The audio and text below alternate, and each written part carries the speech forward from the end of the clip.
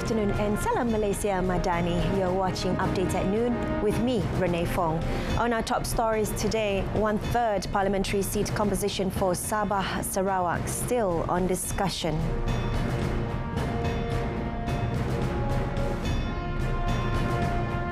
MOH to devise measures to resolve issues on country's healthcare system.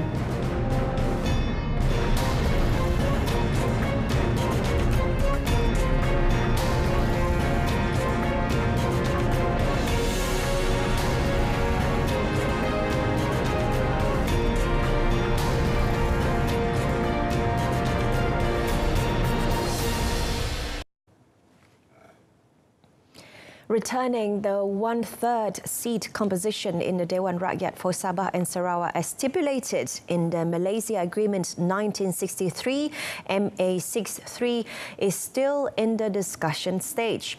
However, Deputy Prime Minister Datuk Seri Fadilah Yusof said the matter will take 2 to 3 years to be completed.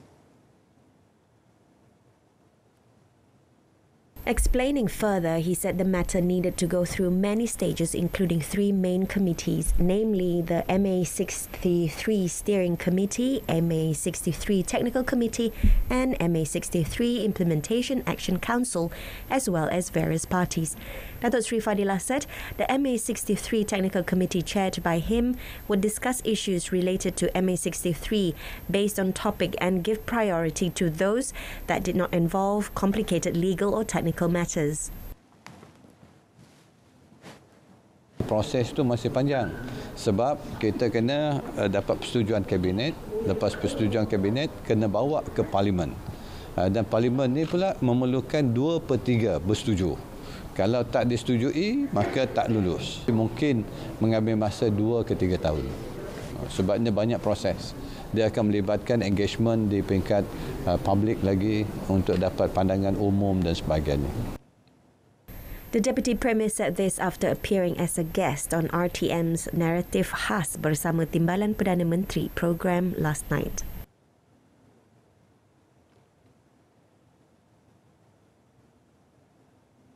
Earlier in the program, Datuk Seri Fadilah said that the 1/3 parliamentary seat allocation for Sabah and Sarawak was important as it would not allow the peninsula to amend the constitution that may eliminate the rights of the two states as enshrined in MA63. In addition to the parliamentary seat allocation, he said the return of autonomy of education and health to Sabah and Sarawak was also currently in the discussion stage. On the Sarawak's first slogan, Datuk Seri Fadilah said it was created to restore the spirit of the people of Sarawak to together build and develop Malaysia. He said although there were calls for Sarawak to leave Malaysia, the Gabungan Parti Sarawak GPS leadership has expressed its commitment that the state will remain as part of Malaysia. In other development, Datuk Seri Fadilah, who is also the Plantations and Commodities Minister, said his ministry will discuss with industry players to improve the ecosystem, thus attracting more local workers to be involved in the plantation industry. He said this is among the government's effort to reduce dependency on foreign labour. Adalah satu inisiatif untuk kita pastikan kebergantungan kepada pekerja asing itu dapat dikurangkan dengan kita melatih pekerja-pekerja tempatan. Bila mechanization ini, mungkin mereka akan berminat sebab mereka akan menggunakan teknik-teknik yang moden untuk memetik buah, memunggah buah dan segala proses itu. Dan pada masa sama kita kena galakkan industri players menyediakan kemudahan dari segi tempat diamnya, apa saja yang diperlukan supaya keadaan lebih baik untuk menarik pekerja-pekerja tempatan. Meanwhile, Datuk Seri Fadilah said the Ministry of Plantation and Commodities will look at research and development R&D and marketing Malaysia's products internationally in the retabling of Budget 2023 on 24th February. He said the country heavily depends on imports from foreign countries currently, but it is necessary to ensure that Malaysia's product acceptance can be maintained on the global stage.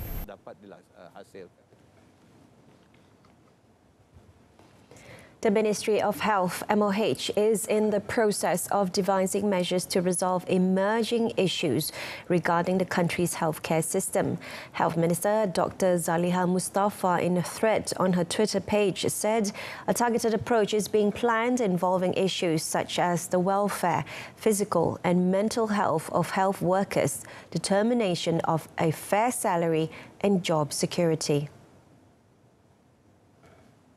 She said MOH will also hold a meeting with the Ministry of Finance to present details about the need to obtain larger allocations covering aspects of infrastructure, digitalization of systems and human resources. She added that regular meetings with all stakeholders would also continue to be held to get feedback, especially from staff in the field. This, she said, included identifying short-term and long-term solutions that needed to be prioritized, and that much of the healthcare reform process demanded a cross-agency approach. Dr. Zaliha also expressed her commitment to working hand-in-hand with the ministry and other agencies for the good and benefit of health sector workers and civil society as a whole. She added that all the things mentioned are also part of the new improvements and priorities in the Health White Paper, which will be used as a benchmark for various health sector reforms in the future.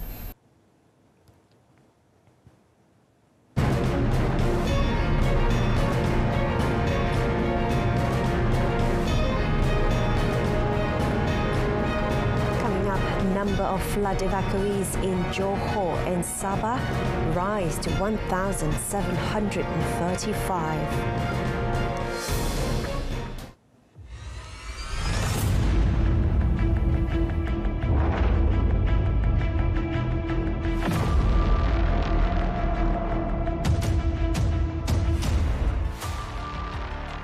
The number of malicious and false statements spread by SMS or social media platforms have become too widespread.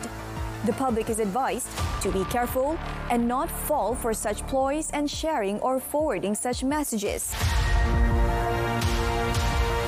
Remember that spreading fake news is an offence under Section 233 of the Communications and Multimedia Act 1998. This carries the penalty of a fine not exceeding 50,000 ringgit or up to 1 year imprisonment or both upon conviction.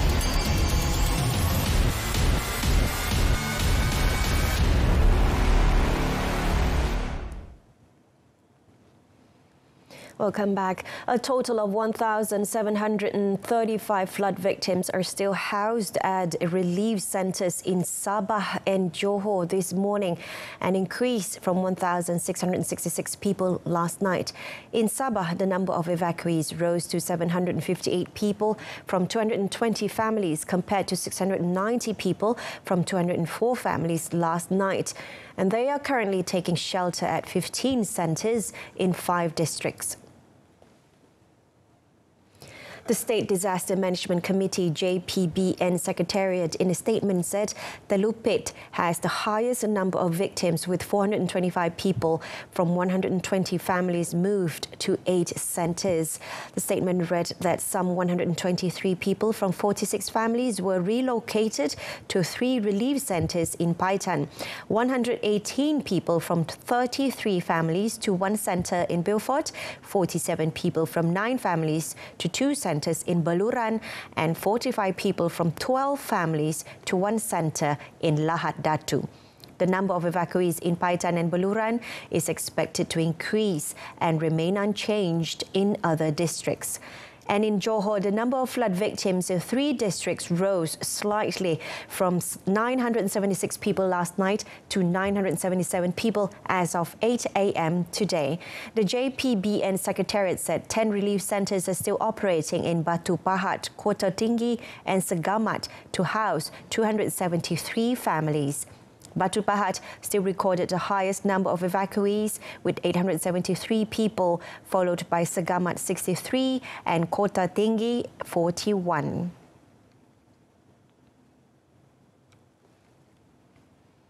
An RTM survey found that the people wishes for the Menu Rahmah initiative to be continued in the long run after considering its benefits to the B40 community. As such, more restaurants operators are welcomed to join, making the initiative a success. Saya rasa ini bagus. Ini adalah satu usaha kerajaan yang patut kita hargai dan kita banggakanlah sebab dia membantu rakyat kita yang agak susah sekarang. So ini agak efek ekonomikal untuk customer kita lah. Untuk saya rasa kita kena support lah sebab pada masa sekarang ni kan dengan ekonomi yang tak menentu, jadi program macam ni yang dapat mengurangkan beban. Bagi saya benda ni patut digalakkan sebab dia boleh membantu banyak lagi golongan yang yang tak berkemampuan lah, ataupun orang-orang yang macam maksudnya lagi memerlukan macam ni, sebab dia satu set balance sangat, ada air, ada nasi, ada lauk dengan sayur sekali.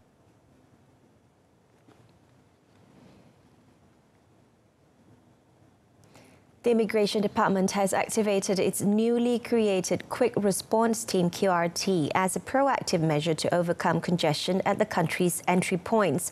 This particularly at the Kuala Lumpur International Airport, KLIA and KLIA 2, as well as the Johor Causeway.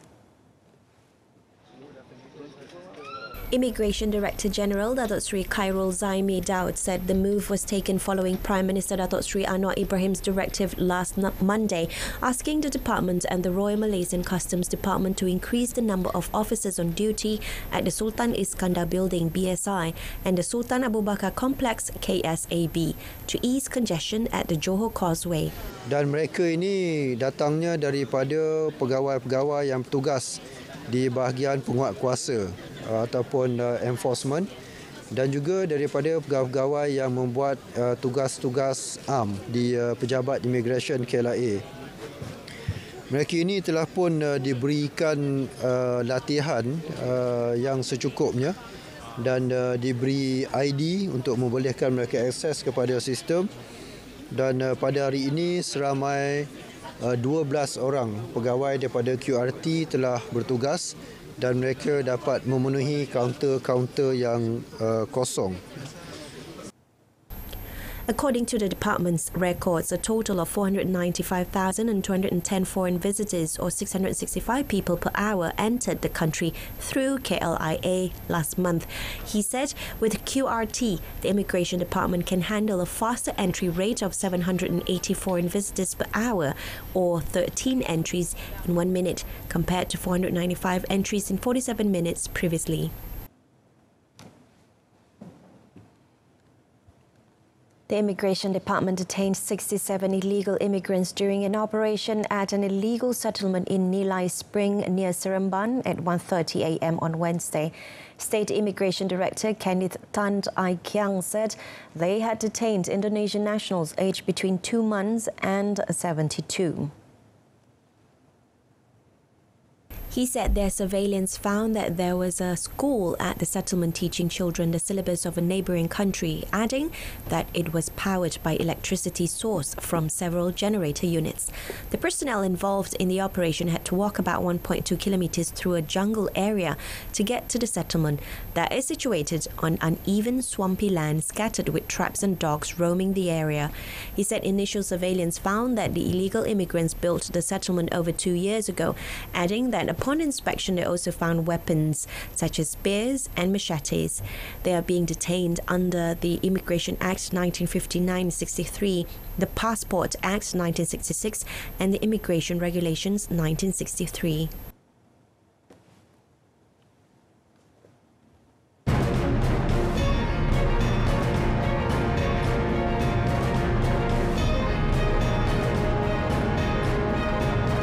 On the foreign front, North Korea threatened to make Korean Peninsula into a war zone. Stay with us.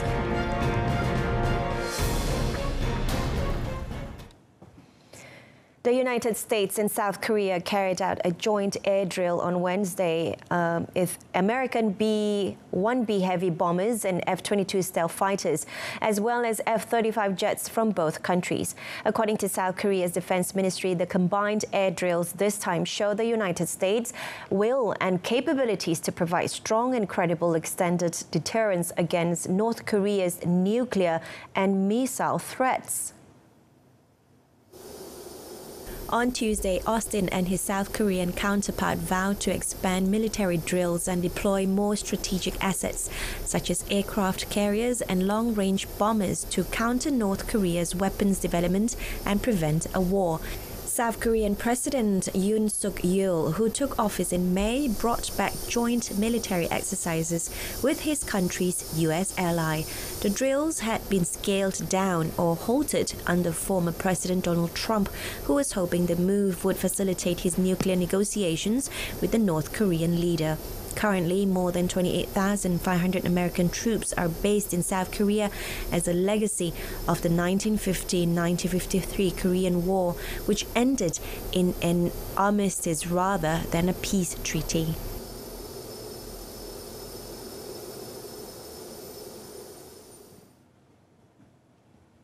Meanwhile, North Korea's foreign ministry today said that drills by the United States and its allies have pushed the situation to an extreme red line and threatened to turn the peninsula into a huge war arsenal and a more critical war zone. The statement, which was carried out by state news agency KCNA, said Pyongyang was not interested in dialogue as long as Washington pursues hostile policies. A spokesperson in a statement said the military and political situation on the Korean peninsula and in the region has reached an extreme red line due to the reckless military confrontational maneuvers and hostile acts of the US and its base of forces. It added that North Korea will respond to any military moves by the United States and has strong counteraction strategies, including the most overwhelming nuclear force if necessary. Last year, North Korea conducted a record number of ballistic missile tests, which are banned by United Nations Security Council resolutions. It was also observed reopening its shuttered nuclear weapons test site, raising expectations of a nuclear test for the first time since 2017. A Russian rocket destroyed an apartment building in the eastern Ukrainian city of Kramatorsk late on Wednesday, and at least 2 people were killed with 7 others wounded. Social media videos posted on Ukrainian President Zelensky's Telegram account show a damaged building and emergency services on the site. Regional Governor Pavlo Kyrylenko said the Russian occupiers hit a residential building in the center of the city with a rocket and completely destroyed it. He said at least 2 people were dead, warning that more victims might be found by rescuers, law enforcement officers and others at the scene. At least 44 people were killed last month when a Russian missile hit an apartment building in the eastern city of Dnipro. Last April, Ukraine said 57 people died when a Russian missile hit the train station in Kramatorsk. Moscow denied responsibility, saying the missile was Ukrainian. Kramatorsk is in Donetsk, where Kremlin-backed separatists have controlled parts of the eastern industrial region, including its largest city since 2014. Moscow now seeks to capture the entire region after declaring it part of Russia last year.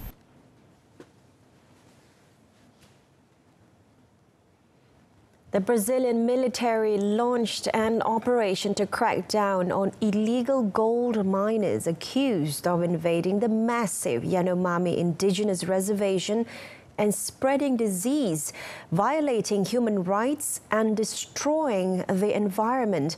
The Air Force said it was deploying fighter jets and surveillance planes to wrest back control of the airspace over the remote territory and halt movement of small aircraft that resupply the outlaw mining camps. Indigenous leaders say some 20,000 miners have set up illegal operations, raping and killing inhabitants, poisoning their water with mercury and ravaging the forest. Police opened an investigation last week into crimes, including genocide, on the reservation. President Luiz Inácio Lula da Silva issued an order on Monday closing the airspace over parts of the region and authorizing the military to divert planes suspected of resupplying illegal camps. The government has reported around 100 Yanomami children died of malnutrition and other diseases last year. Defense Minister Jose Musio said he would visit the territory Wednesday next week with the commanders of the Army, Air Force, Navy and Federal Police. The Air Force says it has already flown 61 tons of food and medical supplies into the territory and set up a field hospital to treat indigenous patients in Boa Vista.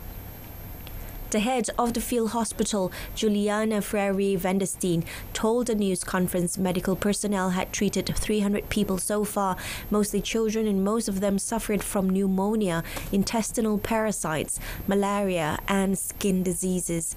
The Yanomami territory, the largest reservation in Brazil, sits on the country's northern border with Venezuela and home to around 30,000 indigenous inhabitants.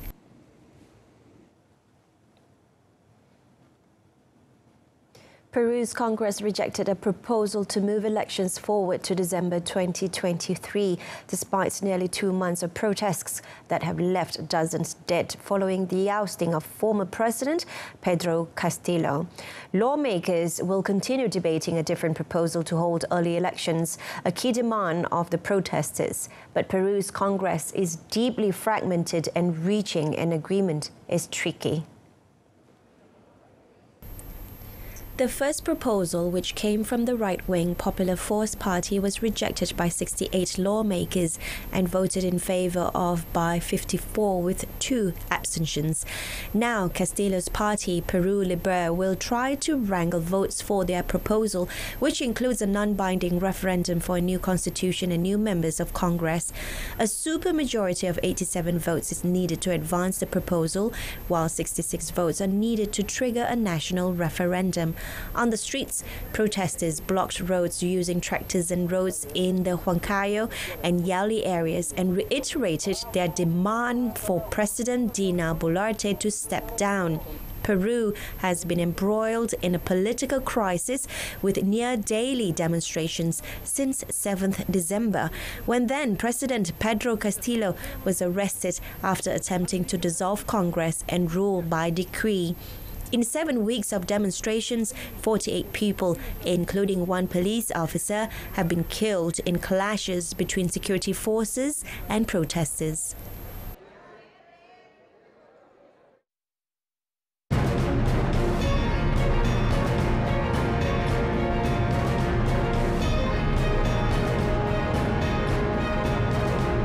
In sports, Manchester United set up League Cup final with Newcastle. Stay tuned.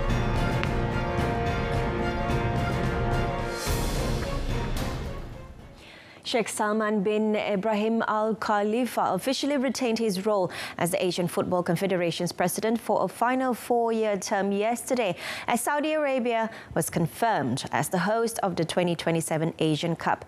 The Bahraini, who took over at the head of the Asian Confederation in 2013 when he was elected to complete the remaining 2 years of deposed former President Mohammed bin Hammam's reign, stood unopposed and was elected by acclamation.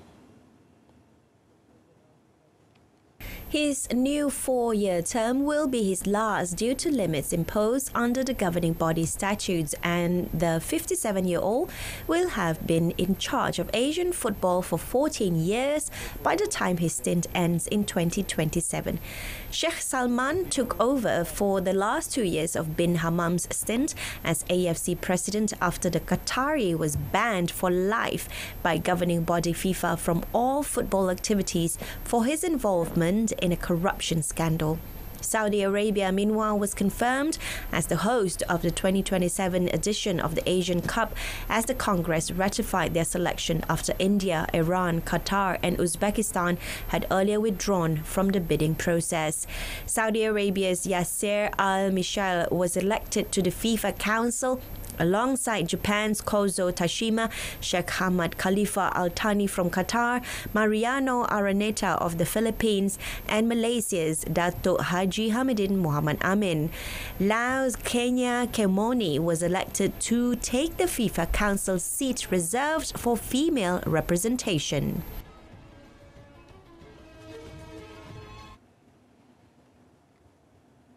Prime Minister Datuk Sri Anwar Ibrahim congratulates the President of the Football Association of Malaysia, FAM, Datuk Hamidin Muhammad Amin, on being elected as one of the 5 Asian Football Confederation AFC representatives to the FIFA Council, male, for the 2023 to 2027 term.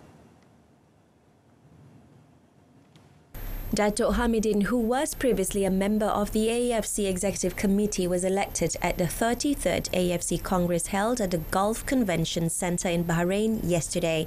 He was elected after garnering 30 votes in the seven-cornered challenge. Datuk Hamidin said winning the FIFA Council post was not a personal achievement but rather a victory for the nation and development of football in the country.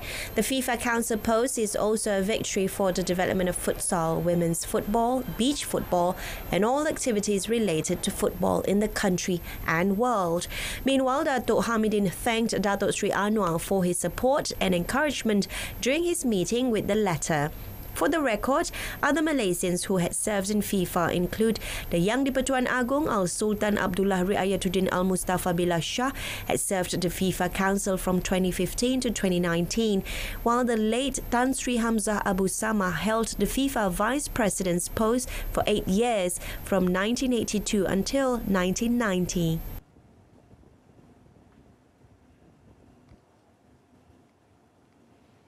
Manchester United will meet Newcastle at Wembley on 26 February in the League Cup final after a 2-0 win over Nottingham Forest sealed a 5-0 semi-final aggregate victory. Anthony Martial and Fred scored the goals for Erik ten Hag's men in the final 17 minutes as United booked their place in the first League Cup final for 6 years. Given the one-sided nature of the first leg, there was little attacking intensity in the earlier part of the first half. In the second, it took until the closing stages of the first half for either goalkeeper to be properly called into action. However, neither side conceded to a goal. Into the second half, Ten Hag brought in Marcus Rashford, Jadon Sancho and Anthony Martial just past the hour mark to increase the home side's attacking threat. It did not take long for the deadlock to be broken. In the 73rd minute, Rashford saw a shot blocked and Martial was on hand to slam home the rebound. Just 3 minutes later, Rashford had a second assist. After a fine cross from the outside of his right foot from Bruno Fernandes, Rashford helped the ball back across the face of goal, allowing Fred to nudge it home from barely a yard out.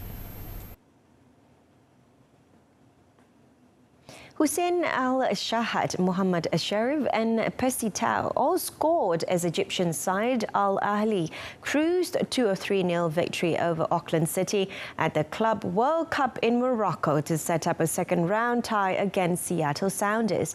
Ahly, who have won the bronze medal in the previous 2 editions, dominated the contest at the IBN Batuta Stadium in Tangier and now look forward to a far more testing outing against Major League Soccer opposition at the same venue on Saturday. The Cairo club had to wait until